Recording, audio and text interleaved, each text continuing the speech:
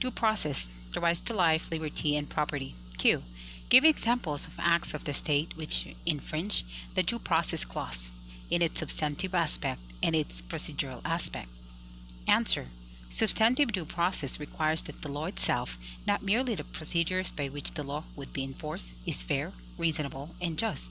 It is violated when it is unreasonable or unduly oppressive. For example, Presidential Decree No. 1717, which canceled all the mortgages and liens of a debtor, was considered unconstitutional for being oppressive.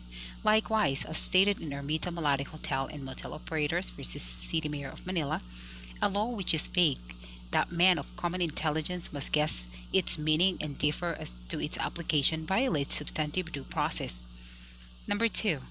Procedural due process refers to the method or manner by which the law is enforced. In State Prosecutors versus Muro 236-505, it was held that the dismissal of a case without the benefit of a hearing and without any notice to the prosecution violated due process. Likewise, as held in People versus Court of Appeals, the lack of impartiality of the judge who will decide a case violates procedural due process. Q. On April 6, 1963, police officer Mario Gatdula was charged by the mayor with grave misconduct and violation of law before the municipal board. The board investigated Gatdula, but before the case could be decided, the city charter was approved. The city fiscal, citing Section 30 of the city charter, asserted that he was authorized thereunder to investigate city officers and employees. The case against Gatdula was then forwarded to him, and a re-investigation was conducted. The office of the fiscal subsequently recommended dismissal. On January 11, 1966, the city mayor returned the records of the case to the city fiscal for the submission of an appropriate resolution, but no resolution was submitted. On March 3, 1968, the city fiscal transmitted the records to the city mayor, recommending that final action thereon be made by the City Board of Investigators, CBI. Although the CBI did not conduct an investigation, the records show that both the municipal board and the fiscal's office exhaustively heard the case, with both parties afforded ample opportunity to adduce their evidence and argue their cause. The police commission found Gatdula guilty on the basis of the records forwarded by the CBI. Gatdula challenged the adverse decision of the police commission, theorizing that he was deprived of due process. Questions. Is the police commission bound by the findings of the city fiscal? Is Gatdula's protestation of lack of non-observance of due process well-grounded? Explain your answers. The police commission is not bound by the findings of the city fiscal. In Magumat versus De La Cruz 163-608, it was held that the police commission is not prohibited from making its own findings on the basis of its own evaluation of the records. Likewise, the protestation of lack of due process is not well grounded, since the hearing before the municipal board and the city fiscal offered Gatdula the chance to be heard. There is no denial of due process if the decision was rendered on the basis of evidence contained in the record and disclosed to the parties affected. Q. On November 7, 1990, 9 lawyers of the legal department of Y-Bank, who were all under Fred Torre, sent a complaint to management accusing Torre of abusive conduct and mismanagement. Furnished with a copy of the complaint, Torre denied the charges. 2 days later, the lawyers and Torre were called to a conference in the office of the board chairman to give their respective sides of the controversy. However, no agreement was reached thereat. Bank Director Romulo Moret was tasked to look further into the matter. He met with the lawyers together with Torre several times, but to no avail. Moret then submitted a report sustaining the charges of the lawyer. The board chairman wrote Torre to inform him that the bank had chosen the compassionate option of waiting for Torre's resignation.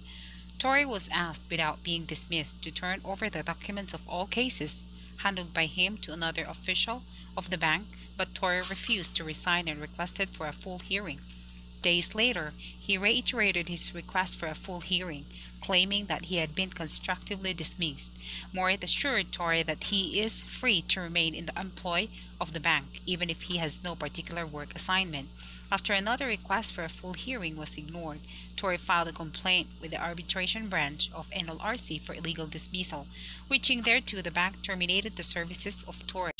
Was Torre constructively dismissed before the before he filed his complaint? Answer: Torre was constructively dismissed as held in Equitable Banking Corporation versus National Labor Relations Commission 273-352. Allowing an employee to report for work without being assigned any work constitute constructive dismissal. Question B.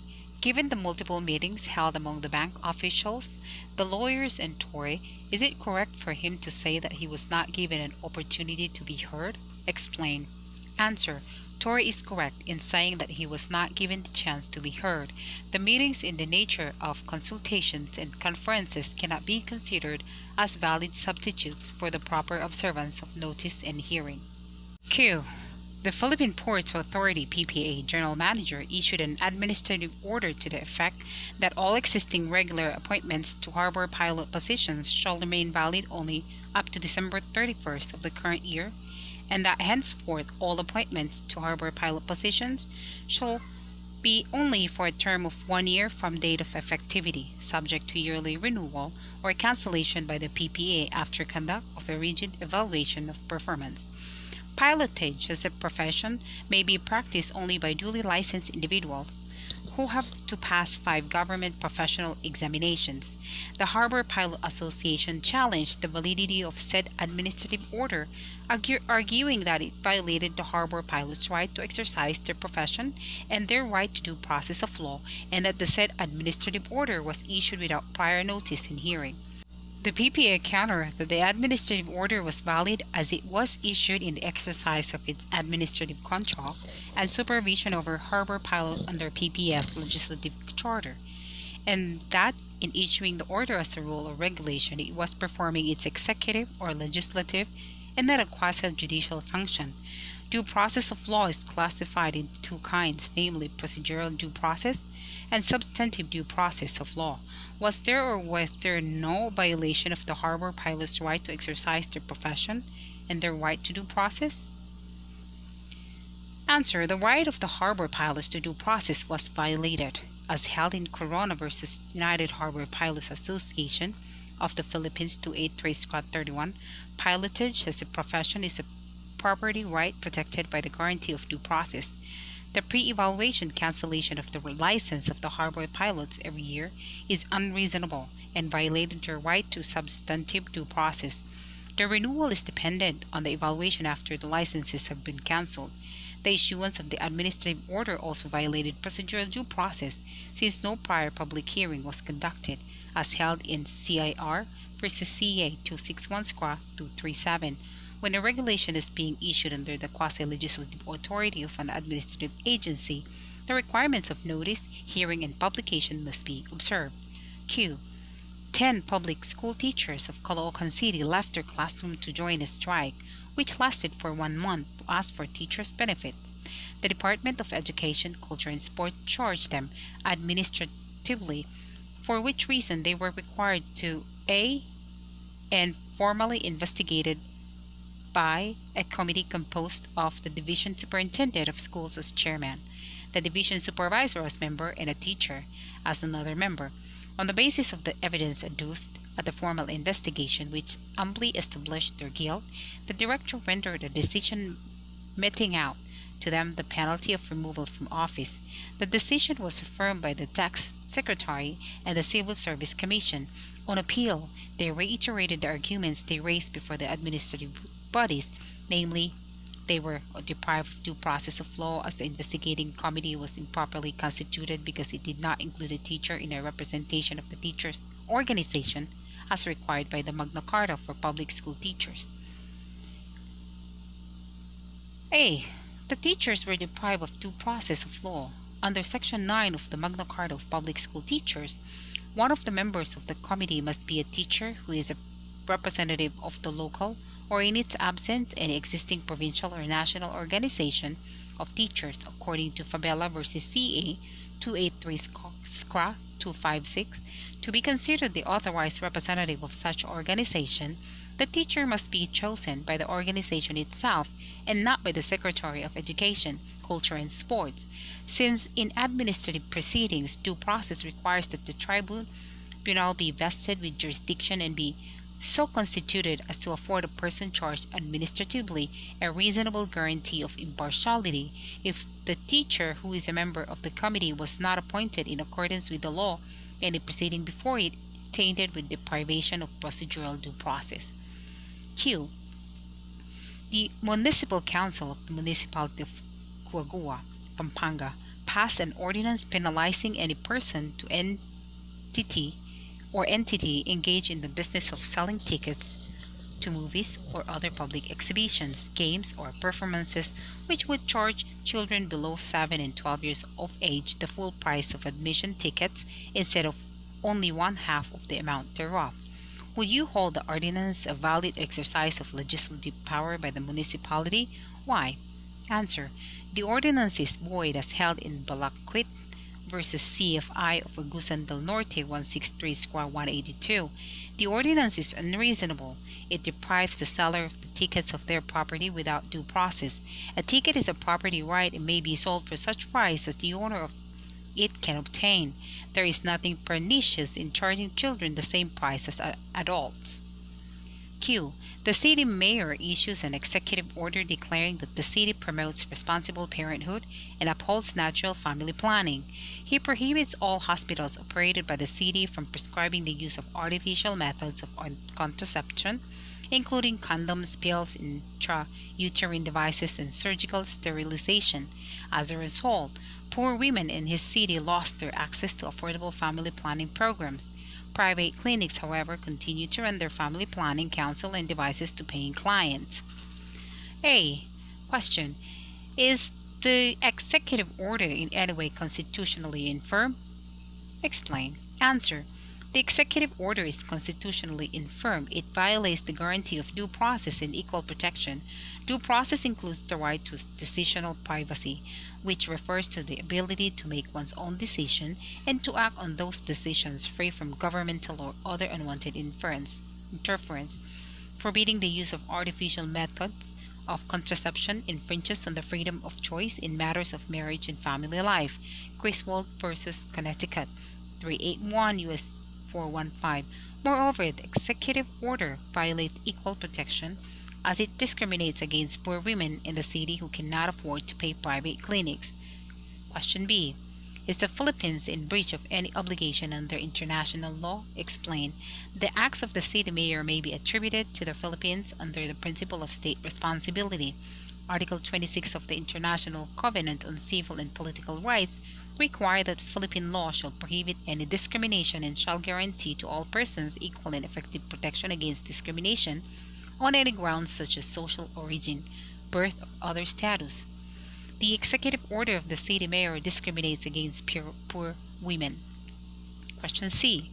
May the Commission on Human Rights order the mayor to stop the implementation of the executive order? Explain. The Commission on Human Rights cannot order the city mayor to stop the implementation of his executive order because it has no power to issue writs of injunction. Export Processing Zone Authority, or PISA, versus Commission on Human Rights. Question. The Philippine National Police PNP issued a circular to all its members directed at the style and length of male police officers' hair, sideburns, and mustache, as well as the size of their waistlines. It prohibits beards, goatees, and waistlines over 38 inches, except for medical reason. Some police officers questioned the validity of the circular, claiming that it violated their right to liberty under the Constitution. Resolve the controversy. Answer. The circular is valid. The circular is based on desire to make police officers easily recognizable to the members of the public, or to inculcate spirit the corps, which such similarity is felt to inculcate within the police force. Either one is a sufficient rational justification for the circular. Kelly v. Johnson, 425 U.S. 238. Constitutional and statutory due process. Question. Does a permit to carry firearm outside residence, or PTCFOR, constitute a property right protected by the Constitution? Answer. No, it is not a property right under the Due Process Clause of the Constitution. Just like ordinary licenses in other regulated fields, it may be revoked at any time. It does not confer an absolute right, but only a personal privilege subject to restrictions. A licensee takes his license subject to such conditions as the legislature sees fit to impose, and may be revoked at its pleasure without depriving the license of any property. Chavez v. Romulo, GR number 157036. Hierarchy of rights. Q. What do you understand by the term hierarchy of civil liberties? Explain. Answer. The hierarchy of civil liberties means that freedom of expression and the rights of peaceful assembly are superior to property rights. Philippine Blooming Mills versus Philippine Blooming Mills. Void for vagueness doctrine. Question. What is the doctrine of void for vagueness? In what contexts can it be correctly applied, not correctly applied? Explain. A statute is vague when it lacks comprehensible standards that men of common intelligence guess as to its meaning and differs as to its application. It applies to both free speech cases and penal statutes. However, a facial challenge on the ground of vagueness can be made only in free speech cases. It does not apply to penal statutes. Southern Hemisphere Engagement Network versus Anti-Terrorism Council. Q. Compare and contrast overbreadth doctrine from void for vagueness doctrine. While the overbreadth doctrine decrees that a governmental purpose may not be achieved by means in a statute which sweep unnecessarily broadly and thereby invades the area of protected freedom, a statute is void for vagueness when it forbids or requires the doing of an act in terms so vague that men of common intelligence cannot necessarily guess its meaning and differ to its application. Estrada v. Sandigan Bayan 369 Squad 394. Equal protection. Q. The Department of Education, Culture and Sports issued a circular disqualifying anyone who fails for the fourth time in the national entrance test from admission to a college or of dentistry. X, who was thus disqualified, questions the constitutionality of the circular. Did the circular violate the Equal Protection Clause of the Constitution? Answer. No. The circular did not violate the Equal Protection Clause of the Constitution. There is a substantial distinction between dentistry students and other students. The dental profession directly affects the lives and health of people. Other professions do not involve the same delicate responsibility and need not be similarly treated. On Q. Undaunted by his 3 failures in the National Medical Admission Test, or NMAT, Cruz applied to take it again, but he was refused because of an order of the Department of Education, Culture and Sports, or DECS, disallowing flunkers from taking the test a 4th time. Cruz filed suit assailing this rule, raising the constitutional grounds of accessible quality education, academic freedom, and equal protection. The government opposes this, upholding the constitutionality of the rule on the ground of exercise of police power. Decide the case, discussing the grounds raised. Answer. As held in Department of Education, Culture and Sports versus San Diego 180 Squad 533, the rule is a valid exercise of police power to ensure that those admitted to the medical profession are qualified. The arguments of Cruz are not meritorious.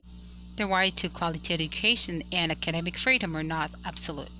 Under Section 5.3, Article 14 of the Constitution, the right to choose a profession is subject to fair, reasonable, and equitable admission and academic requirements. The rule does not violate equal protection. There is a substantial distinction between medical students and other students. Unlike other professions, the medical profession directly affects the life of the people. Q. The Gay, Bisexual, and Transgender Youth Association, or GBTYA, an organization of gay, bisexual, and transgender persons, filed for accreditation with the COMELEC to join the forthcoming party list election. The COMELEC denied the application for accreditation on the ground that GBTYA espouses immorality, which offends religious dogmas. GBTYA challenges the denial of its application based on moral grounds because it violates its right to equal protection of the law. Question. What are the 3 levels of tests that are applied in equal protection cases? Answer. The 3 levels of tests applied in equal protection cases are as follows. First, the strict scrutiny test, which is applied when the legislative classification disadvantages a subject class or impinges upon a fundamental right. The statute must fail unless the government can show that the classifications serve a compelling governmental interest. Second, the intermediate scrutiny test, when the classification, while not facially invidious, gives rise to recurring constitutional difficulties or disadvantages a quasi-suspect class. The law must not only further an important government interest and be related to that interest. The justification must be genuine and must not depend on broad generalization. Lastly, the rationality test. If neither the strict nor the intermediate scrutiny is appropriate, the statute will be tested for mere rationality. The presumption is in favor of the classification, the reasonableness and fairness of state action, and of legitimate grounds of distinction. Question B. Which of the three levels of test should be applied to the present case? Answer. Classification on the basis of sexual orientation is a quasi-subject classification that prompts intermediate review. Sexual orientation has no relation to a person's ability to contribute to society. The discrimination that distinguishes the gays and lesbian persons are beyond their control. The group lacks sufficient political strength to bring an end to discrimination through political means. Ang-Ladlad versus Comelec. Alternative answer. The three levels of test that may be applied in equal protection cases may be classified as follows. The strict scrutiny test for laws dealing with freedom of the mind or restricting the political processes, the rational basis standard for the review of economic legislation, and heightened or intermediate scrutiny for evaluating classification based on gender and legitimacy.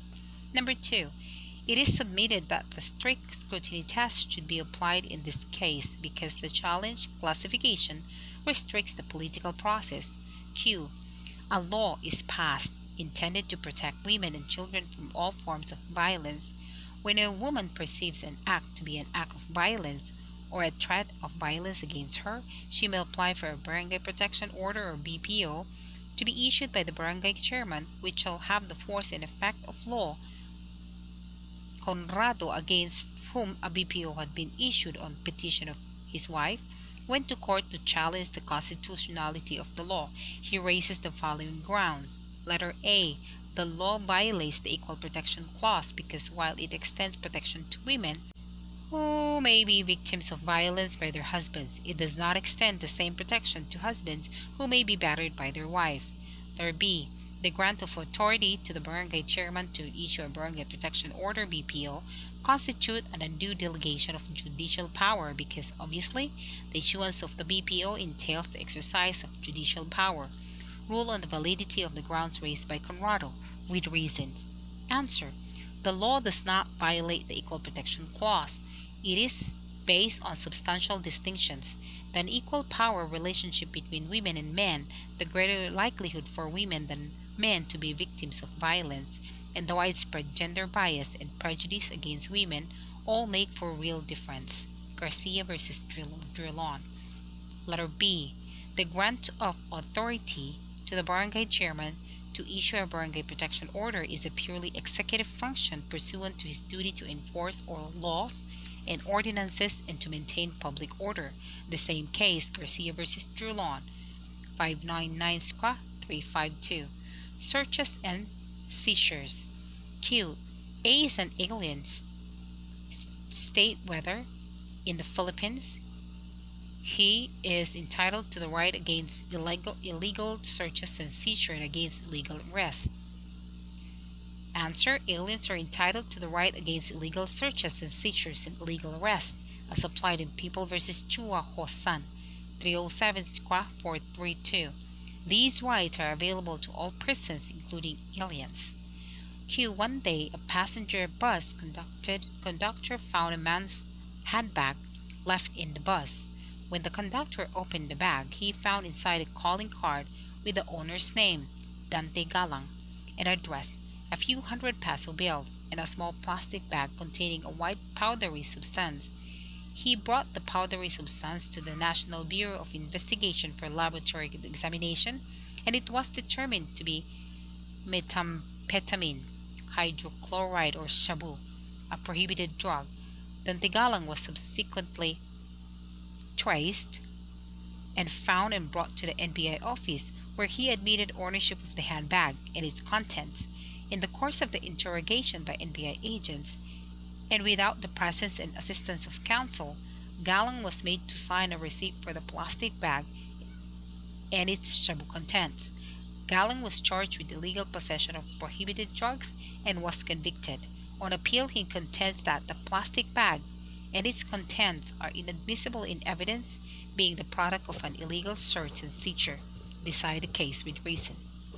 Answer: the plastic bag and its contents are admissible in evidence since it was not the National Bureau of Investigation but the bus conductor who opened the bag and brought it to the National Bureau of Investigation, as held in People v. Marty.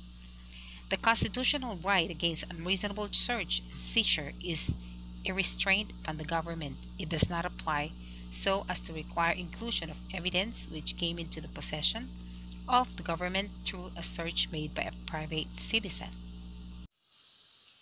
Q. Pornographic materials in the form of tabloids, magazines, and other printed materials proliferate and are being sold openly in the street of Masaya City. The city mayor organized a task force which confiscated these materials. He then ordered that the materials be burned in public. Dominador, publisher of the magazine Plaything, filed a suit raising the following constitutional issues. A. The confiscation of the materials constituted an illegal search and seizure because the same was done without a valid search warrant. And B. The confiscation as well as the proposed destruction of the materials is a denial of the right to disseminate information and thus violates the constitutional right to freedom of expression. Is either or both contentions proper? Answer: the confiscation of the materials constituted an illegal search and seizure because it was done without a valid search warrant. It cannot be justified as a valid warrantless search and seizure because such search and seizure must have been an incident of a lawful arrest. There was no lawful arrest. Pita v. Court of Appeals, 178 Scra. 362. The argument of Dominador that pornographic materials are protected by the constitutional right to freedom of expression is erroneous. Obscenity is not protected expression. Fernando v. Court of Appeals, 510 Squaw 351. Section 2 of Presidential Decree No. 969 requires the forfeiture and destruction of pornographic materials. Nograles v. People, 660 Squaw 475. Warrant requirement. Q. Armed with a search and seizure warrant, a team of policemen, led by Inspector Trias, entered the compound and searched the house described therein as number 17, Speaker Perez, Santa Mesa Heights, Quezon City, owned by Mr. Hernani Pellets, for a reported cache of firearms and ammunition. However, upon thorough search of the house, the police found nothing.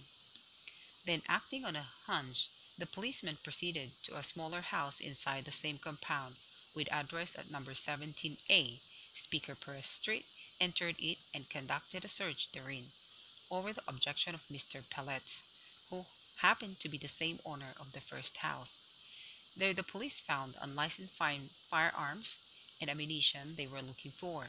As a result, Mr. Hernani Pellets was criminally charged in court with illegal possession of firearms and ammunition as penalized under PD 1866 as amended by RA 8294.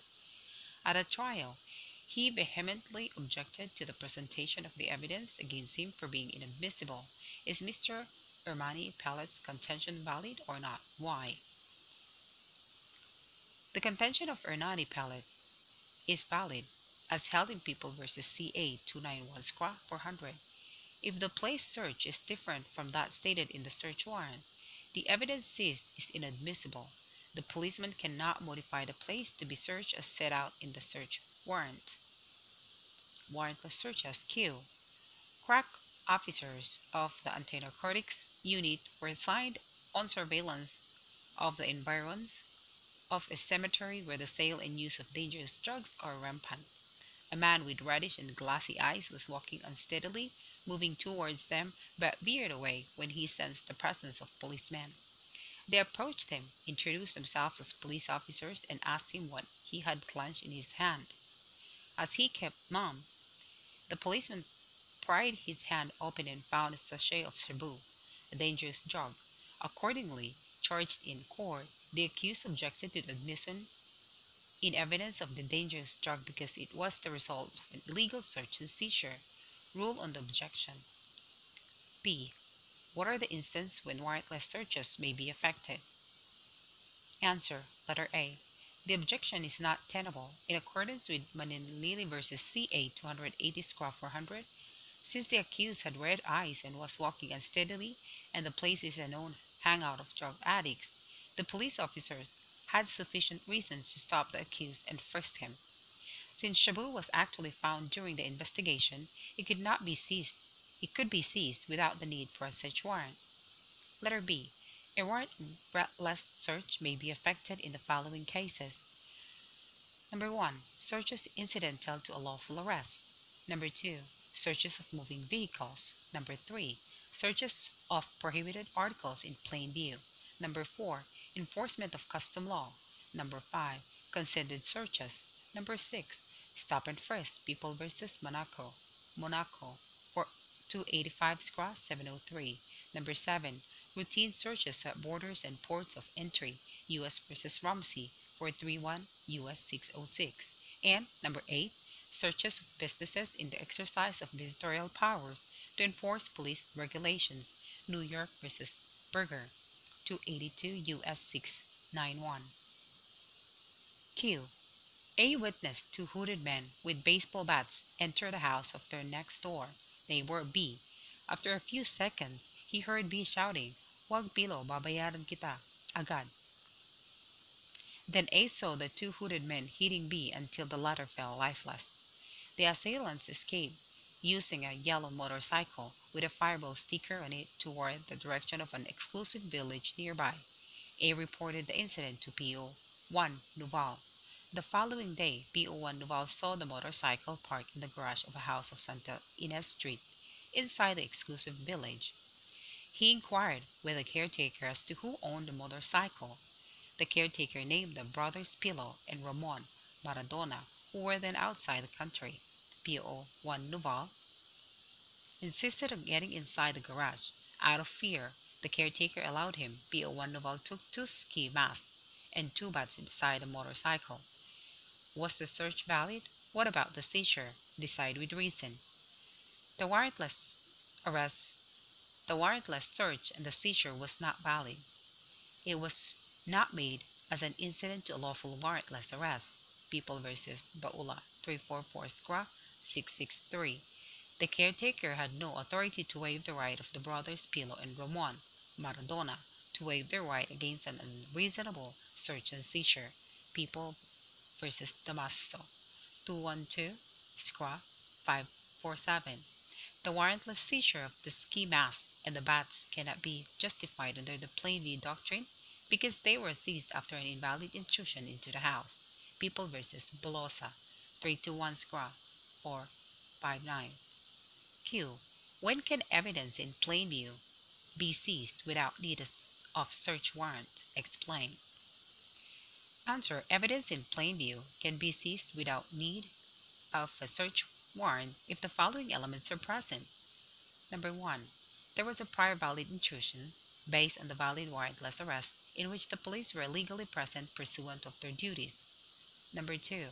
The evidence was inadvertently discovered by the police who had the right to be where they were. Number 3. The evidence must be immediately apparent. And number 4. Plain view justified seizure of the evidence without further search. Del Rosario vs. People 358 Scra 372. Q. Around 12 midnight, a team of police officers was on routine patrol in Barangay Makatarungan when it noticed an open delivery van neatly covered with banana leaves. Believing that the van was loaded with contraband, the team leader flagged down the vehicle, which was driven by Hayes. He inquired from Hayes what was loaded on the van. Hayes just gave the police officer a blank stare and started to perspire profusely. The police officer then told Hayes that they will look inside the vehicle. Hayes did not make any reply. The police officers then lifted the banana leaves and saw several boxes. They opened the box and discovered several kilos of shabu inside. Hayes was charged with illegal possession of illegal drugs. After due proceedings, he was convicted by the trial court. On appeal, the Court of Appeal affirmed his conviction.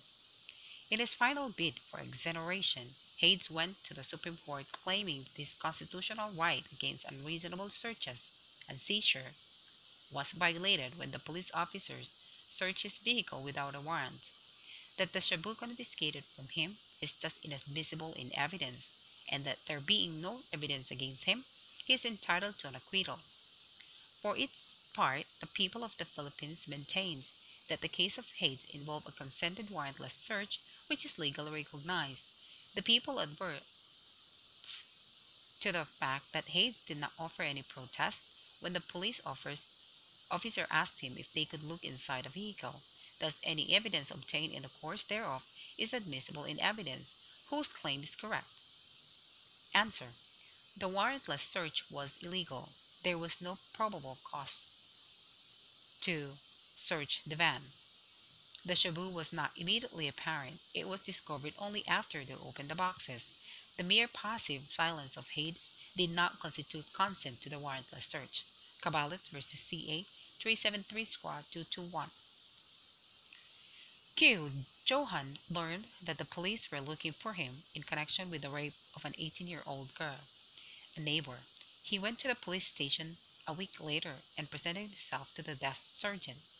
Coincidentally, the rape victim was in the premises executing an extrajudicial statement. Johan, along with 6 other suspects, was placed in a police lineup and the girl pointed to him as the rapist. Johan was arrested and locked up in a cell. Johan was charged with rape in court but prior to arraignment invoked his right to preliminary investigation. This was denied by the judge, and thus trial proceeded. After the prosecution presented several witnesses, Johan through counsel invoked the right to bail and filed a motion thereof, which was denied outright by the judge.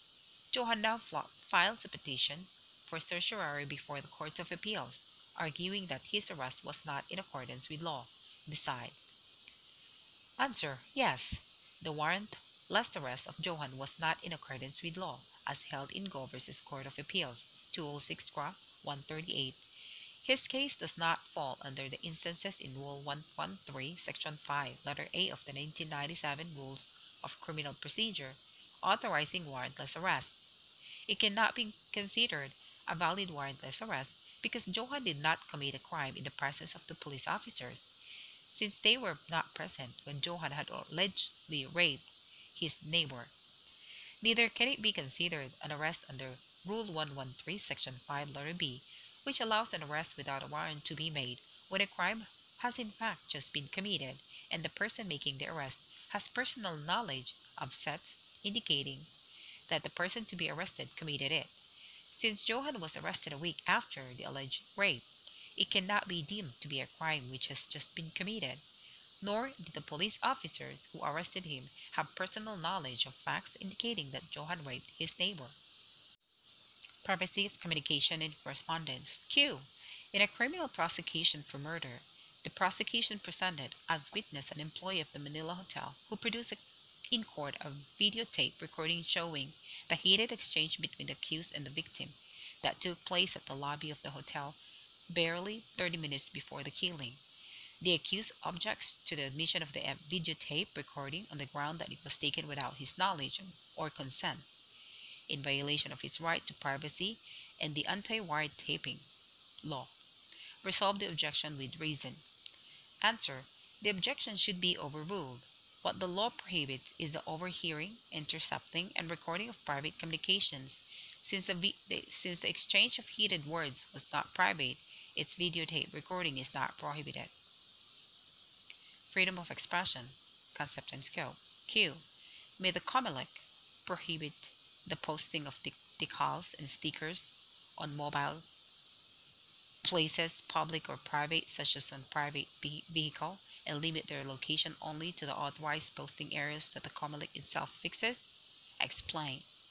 Answer: according to the case of Andiong vs. COMELEC 207-712, the provision is null and void on constitutional grounds.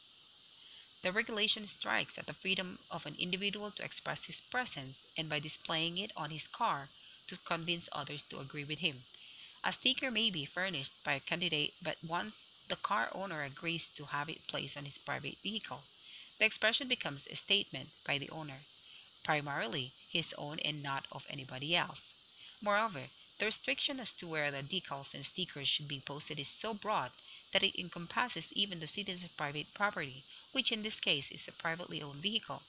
It deprives an individual to his right to property without due process of law. Q. The Star, a national daily newspaper, carried an exclusive report stating that Senator XX received a house and lot located at YY Street, Makati, in consideration for his vote cutting cigarette taxes by 50%. The senator sued the Star, its reporter, editor, and publisher for libel, claiming the report was completely false and malicious. According to the senator, there is no YY Street in Makati, and the tax cut was only 20%. He claimed 1 million pesos in damages. The defendants denied actual malice, claiming privileged communication and absolute freedom of the press to report on public officials and matters of public concern. If there was an error, the Star said it would publish the correction promptly. Is there actual malice in the Star's reportage? How is actual malice defined? Are the defendants liable for damages? Answer. Since Senator XX is a public person, the question imputation is directed against him in his public capacity. In this case, actual malice means the statement was made with knowledge that it was false, or with reckless disregard of whether it was false or not. Borja versus CA 301 Scrap. Since there is no proof that the report was published with knowledge that it is false or with reckless disregard of whether it was false or not, the defendants are not liable for damage. Q. Nationwide protests have erupted over rising gas prices, including disruptive demonstrations in many universities throughout the country. The Metro Manila State University, a public university, adopted a university-wide circular prohibiting public mass demonstration and rallies within the campus. Offended by the circular, militant students spread word that on the following Friday, all students were to wear black t-shirts as a symbol of their protest both against high gas prices and the university ban on demonstration. The effort was only moderately successful, with around 30% of the students heeding the call. Nonetheless, university officials were outraged and compelled the students' leaders to explain why they should not be expelled for violating the circular against demonstrations. The student leader approached you for legal advice. They contended that they should not be expelled since they did not violate the circular, their protest action being neither a demonstrator nor a rally since all they did was wear black t-shirts. What would you advise the students? Answer. I shall advise the students that the circular is void. The constitutional guarantee of freedom of speech and peaceful assembly extends to students within the premises of the Metro Manila State University. Malabanan versus Remente 129 Scra 359. I shall also advise the students that their wearing of black t-shirt of a sign of protest is covered by their freedom of speech because it is closely akin to free speech. Tinker versus Des Moines Community School District. Q. Surveys Galore is an outfit involved in conducting nationwide surveys. In one such survey, it asked the people about the degree of trust and confidence they had in several institutions of the government. When the results came, the judiciary was shown to be less trusted than most of the government offices. The results were then published by the mass media. Ascension.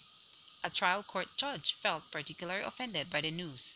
He then issued a shock cause order against Surveys Galore, directing the survey entity to explain why it should not be cited in contempt for coming up with such a survey and publishing the results, which were so unflattering and degrading to the dignity of the judiciary.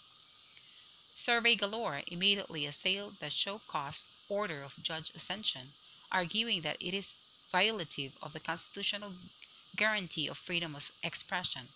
Is the Surveys Galore petition meritorious? Answer. The petition of Surveys Galore is meritorious.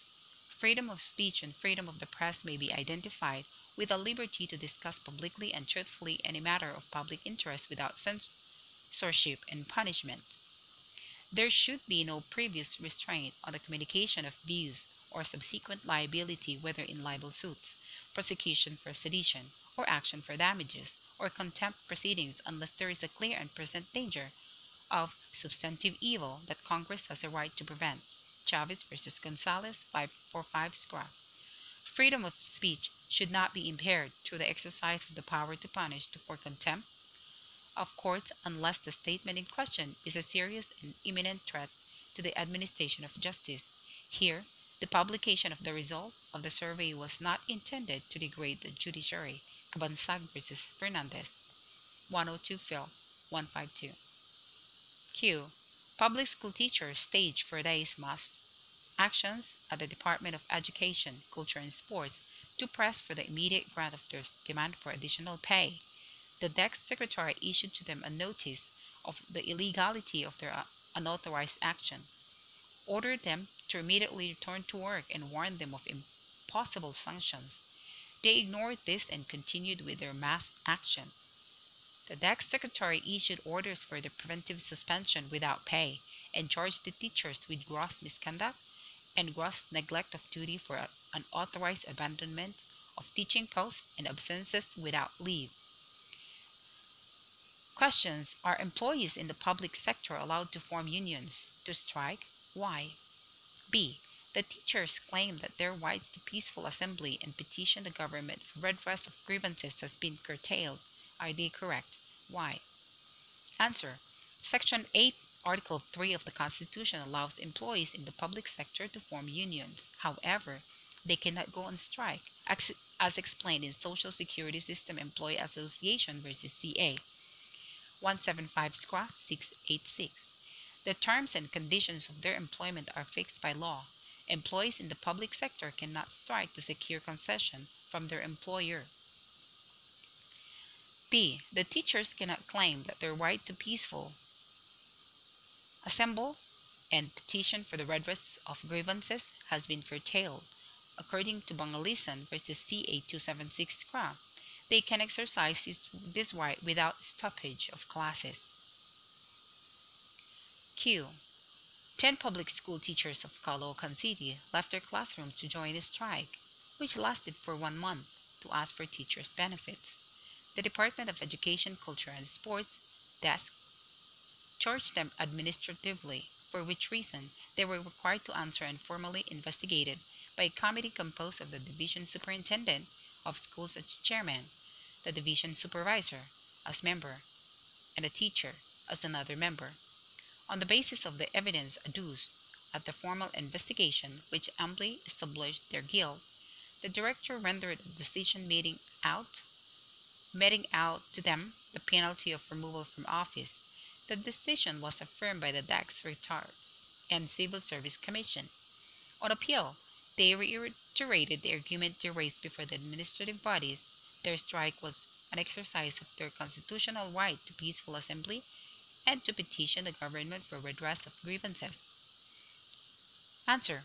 According to De La Cruz versus CIA 305, SCRA 303, the argument of the teachers that they were merely exercising their constitutional right to peaceful assembly and to petition the government for redress of grievances cannot be sustained, because such right must be exercised within reasonable limits. When such right were exercised on regular school days instead of during the free time of the teachers committed acts prejudicial to the best interest of the service. Q. The Samahan of the Mahihirap, SM, filed with the Office of the City Mayor of Manila an application for permit to hold a rally on Medjola Street on September 5, 2006 from 10 a.m. to 3 p.m. to protest the political killings of journalists. However, the city mayor denied their application on the ground that a rally at the time and place applied for will block the traffic the San Miguel and Quiapo districts. He suggested the Liwasang Bonifacio, which has been designated a Freedom Park, as venue for the rally. Questions. Number 1. Does the SM have remedy to contest the denial of its application for a permit? Number 2. Does the availability of a Freedom Park justify the denial of SM application for a permit? Number 3.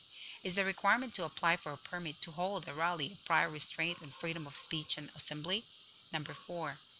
Assuming that despite the denial of SM application for a permit, its members hold a rally, prompting the police to arrest them, are the arrests without judicial warrants lawful? Answers to number 1. Yes, SM has a remedy. Under PD BP B bilang 880, the Public Assembly Act of 1885, in the event of denial of the application for a permit, the applicant may contest the decision in an appropriate court of law. The court must decide within 24 hours from the date of filing of the case. Said decision may be appealed to the appropriate court within 48 hours after receipt of the same. In all cases, any decision may be appealed to the Supreme Court. Bayan Muna v. Ermita. Number 2. No, the availability of a Freedom Park does not justify the denial of the permit. It does imply that no permits are required for activities in Freedom Park. Under BP 880, the denial may be justified only if there is clear and convincing evidence that the public assembly will create a clear and present danger to public order, public safety, public convenience, public morals, or public health. Bayan Muna v. Ermita. Number 3 answer. No, the requirement for a permit to hold a rally is not a prior restraint of freedom of speech and assembly. The Supreme Court has held that the permit requirement is valid, referring to it as a regulation of the time, place, and manner of holding public assemblies, but not the content of the speech itself. Thus, this is no prior restraint, since the content of the speech is not relevant to the regulation. Number 4. The arrests are unlawful. What is prohibited and penalized under Section 13, letter A and 14A of BP 880 is the holding of any public assembly as defined in this act by any leader or organizer without having first secured that written permit where a permit is required from the office concerned, provided, however, that no person can be punished or held criminally liable for participating in or attending an otherwise peaceful assembly. Thus, only the leader or organizer of the rally without a permit may be arrested without a warrant, while the members may not be arrested, as they cannot be punished or held criminally liable for attending the rally.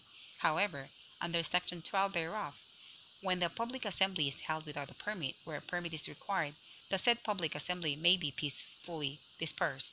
Q. Batas Pambansa 880, the Public Assembly Law of 1985, regulates the conduct of all protest rallies in the Philippines. Salakay, Bayan, held a protest rally and planned to march from Quezon City to Luneta in Manila. They received a permit from the mayor of Quezon City, but not from the mayor of Manila. They were able to march in Quezon City and up to the boundary separating it from the city of Manila. 3 meters after crossing the boundary, the Manila police stopped them for posing a danger to public safety. Was this a valid exercise of police power? Answer. Since the protesters were merely reached 3 meters beyond the boundary of Quezon City, the police authorities in Manila should not have stopped them, as there was no clear and present danger to public order. In accordance with the policy of maximum tolerance, the police authorities should have asked the protesters to disperse, and if they refuse, the public assembly may be dispersed peacefully. Alternate answers. The police officers may disperse the rally peacefully because the permit from the mayor of Quezon City is limited to Quezon City only and does not extend to the city of Manila, and no permit was obtained from the mayor of Manila. Q. The security police of the Southern Luzon Expressway spotted a caravan of 20 vehicles with paper banners tapped on their sides and protesting graft and corruption in government. They were driving at 50 kilometers per hour in a 40-90 kilometers per hour zone. Some banners had been blown off by the wind and posed a hazard to other motorists. They were stopped by the security police. The protesters then proceeded to march instead. Sandwiched between the caravan vehicles, they were also stopped by the security force. May the security police validly stop the vehicles and the marchers? Answer. In accordance with the policy of maximum tolerance, The security police should not have stopped the protesters. They should have simply asked the protesters to take adequate steps to prevent their banners from being blown off, such as rolling them up while they were in the expressway, and requires the protesters to board their vehicle and proceed on their way. Alternate answer. The security police may stop the protesters to prevent public inconvenience because they were using the expressway for an appreciable length of time by marching while sandwiched between the caravan vehicles. Prior restraint. Q. In the morning of August 28, 1987, during the height of the fighting of Channel 4 and Camelot Hotel, the military closed the radio station XX, which was excitedly reporting the success of the rebels and movements toward Manila in troops friendly to the rebels. The reports were correct and factual. On October 6, 1987, after Normancy had returned to the government had full control of the situation, the National Telecommunications Commission, without notice and hearing, but merely on the basis of the report of the military, canceled the franchise of Station XX, discussed the legality. Number 1. Question. The action taken against station on August 28, 1987. And number 2. The cancellation of the franchise of the station on October 6, 1987. Answer. The closing down of radio station XX during the fighting is permissible. With respect to news media, wartime censorship has been upheld on the ground that when a nation is at war, many things that might be said in time of peace are such a hindrance to its efforts that their utterance will not be endured so long as men fight, and that no court could regard them as protected by any constitutional right. The security of community life may be protected against incitement to acts of violence and the overthrow by force of orderly government. Neer versus Minnesota. Justice Holmes' opinion in Schenck versus United States. New York Times versus United States. With greater reason, then, may censorship in times of emergency be justified in the case of broadcast media, since their freedom is somewhat lesser in scope. The impact of the vibrant speech, as Justice Gutierrez said, is forceful and immediate. Unlike readers of the printed work, a radio audience has lesser opportunity to cogitate, analyze, and reject the utterance. Eastern Broadcasting Corp. versus Dance. But the cancellation of the franchise of the station on October 6, 1987 without prior notice and hearing is void, as held in 137 SCRA 647. The cardinal primary requirements in administrative proceedings, one of which is that the parties must first be heard, as laid down in Ang Tibay versus CIR 69 Phil 635, must be observed in closing a radio station because radio broadcasts are a form of constitutionally protected expression. 2. The Secretary of Transportation and Communications has warned radio station operators against selling blocked time on the claim that the time covered thereby are often used by those buying them to attack the present administration. Assume that the department implements this warning and orders owners and operators of radio station not to sell block time to interested parties without prior clearance from the Department of the Transportation and Communications. You were approached by an interested party affected adversely by that order of the Secretary of Transportation and Communications. What would you do regarding the ban on the sale of block time? Explain your answer. Answer. I would challenge its validity in court on the ground that it constitutes a prior restraint of freedom of expression. Such a limitation is valid only in exceptional cases, such as where the purpose is to prevent actual obstruction to recruitment of service or the sailing dates of transports or the number and location of troops, or for the purpose of enforcing the primary requirements of decency or the security of community life. Neer versus Minnesota 3283 U.S. 697. Attacks on the government, on the other hand, cannot justify prior restraints, for as has been pointed out, the interests of society and the maintenance of good government demand a full discussion of public affairs. Complete liberty to comment on the conduct of public men is a scalpel on the case of free speech. United States versus Bustos 37 Phil 741. The parties adversely affected may also disregard the regulation as being on its face void, as has been held. Any system of prior restraints of expression comes to the court bearing a heavy presumption against its constitutional validity, and the government thus carries a heavy burden of showing justification for the imposition of such a restraint. New York Times versus United States, 403 U.S. 713. The usual presumption of validity that inheres in legislation is reversed in the case of laws imposing prior restraint on freedom of expression. Q. The KKK television network, KKK TV, aired the documentary Case Law: How the Supreme Court Decides without obtaining the necessary permit required by PD 1986. Consequently, the Movie and Television Review and Classification Board MTCRCB suspended the airing of KKK TV programs. MTRCB declared that under PD 1986, it has the power of prior review over all television programs except newsreels and programs by the government, and the subject documentary does not fall under either of these two classes.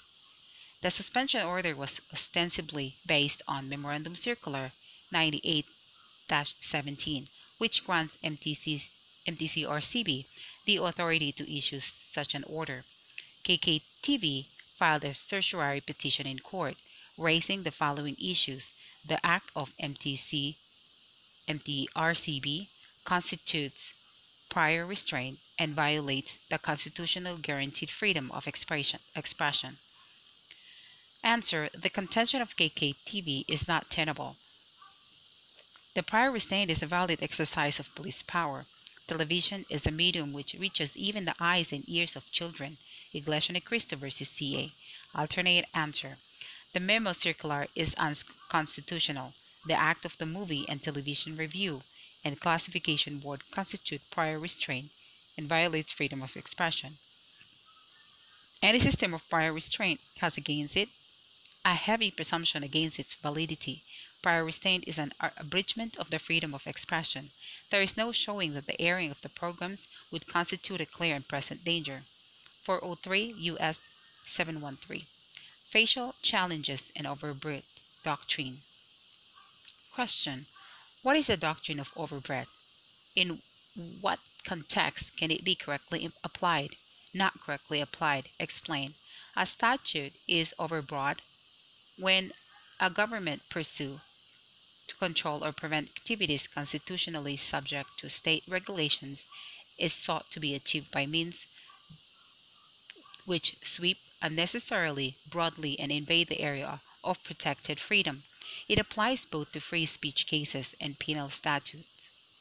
However, a facial challenge on the ground of overbreadth can only be made in free speech cases because of its chilling effect upon protected speech. A facial challenge on the ground of overbreadth is not applicable to penal statutes because in general they have an in terrorem effect. Southern Hemisphere Engagement Networks versus Anti-Terrorism Council. Question: in a protest rally along Padre Faura Street, Manila, Pedro Pula took up the stage and began shouting, "Kayong mga kurakot kayo, magsisi-resign na kayo. Kung hindi, manggugulo kami dito. You corrupt officials, you better resign now or else we will cause trouble here." Simultaneously, he brought out a rock the size of a fist and pretended to hurl it at the flagpole area of a government building. He did not actually throw the rock. Police officers who were monitoring the situation immediately approached Pedro Pula and arrested him. He was prosecuted for seditious speech and was convicted. On appeal, Pedro Pula argued he was merely exercising his freedom of speech and freedom of expression guaranteed by the Bill of Rights. Decide with reason. Pedro Pula should be acquitted. Answer: his freedom of speech should not be limited in the absence of a clear and present danger of a substantive evil that the state had the right to prevent. He pretended to hurl a rock but did not actually throw it. He did not commit any act of lawless violence. David versus Macapagal Arroyo, 489 SCRA 160. Question B. What are the two basic prohibitions of the freedom of speech and of the press clause? Explain. Answer. The two basic prohibitions on freedom of speech and freedom of the press are prior restraint and subsequent punishment. Chavez versus Gonzalez. Q. When is a facial challenge to the constitutionality of a law on the ground of violation of the Bill of Rights traditionally allowed? Explain your answer. Answer. A facial challenge is one that is launched to assail the validity of statutes concerning not only protected speech but also all other rights in the First Amendment, including religious freedom, freedom of the press, and the rights of the people to peacefully assemble and to petition the government for a redress of grievances. While the court has withheld the application of facial challenges to strictly penal statutes, it has expanded its scope to cover statutes not only regulating free speech, but also those involving religious freedom and other fundamental rights. For unlike its counterpart in the U.S., the court, under its expanded jurisdiction, is mandated by the fundamental law not only to settle actual controversies involving rights which are legally demandable and enforceable, but also to determine whether or not there has been a grave abuse of discretion amounting to lack or excess of jurisdiction on the part of any branch or instrumentality of the government. Imbong versus Ochoa. Test. Question. Almighty Apostles is a relatively new religious group and movement with fast-growing membership. One time, Deep Troth, an investigative reporter, made a research and study as to what the group's leader, Mark Masquerade, was actually doing. Deep Troth eventually came up with the conclusion that Masquerade was a phony who is just fooling the simple-minded people to part with their money in exchange for the promise of eternal happiness in some faraway heaven. This was published in a newspaper which caused much agitation among the followers of Masquerade. Some threatened violence against Deep Troth, while some others already started destroying properties while hurting those selling the newspaper. The local authorities, afraid of the public disorder that such followers might do, decided to ban the distribution of the newspaper containing the article. Deep Troth went to court complaining about the prohibition placed on the dissemination of this article. He claims that the act of the authorities partakes of the nature of heckler's veto, thus a violation of press freedom. On the other hand, the authorities counter that the act was necessary to protect the public order and the greater interests of the community. If you were the judge, how would you resolve the issue? 2014 bar. Answer. If I were the judge, I would rule that the distribution of the newspaper cannot be banned. Freedom of the news should be allowed, although it induces a condition of unrest and steers people to anger. Freedom of the press includes freedom of circulation. Chavez versus Gonzalez, 545, SCRA 441. When governmental action that restricts freedom of the press is based on content, it is given the strictest scrutiny, and the government must show that there is a clear and present danger of the substantive evil which the government has the right to prevent. The threats of violence and even the destruction of properties while hurting those selling the newspaper do not constitute a clear and present danger as to warrant curtailment of the right to Deep Troth to disseminate the newspaper. Commercial speech. What is commercial speech? Is it entitled to constitutional protection? What must be shown in order for government to curtail commercial speech? Explain. Answer. Commercial speech is communication which involves only the commercial interests of the speaker and the audience, such as advertisements. Commercial speech is entitled to constitutional protection. Ayer Protection versus Capulong. Commercial speech may be required to be submitted to a government agency for review to protest public interest by preventing false or deceptive claims.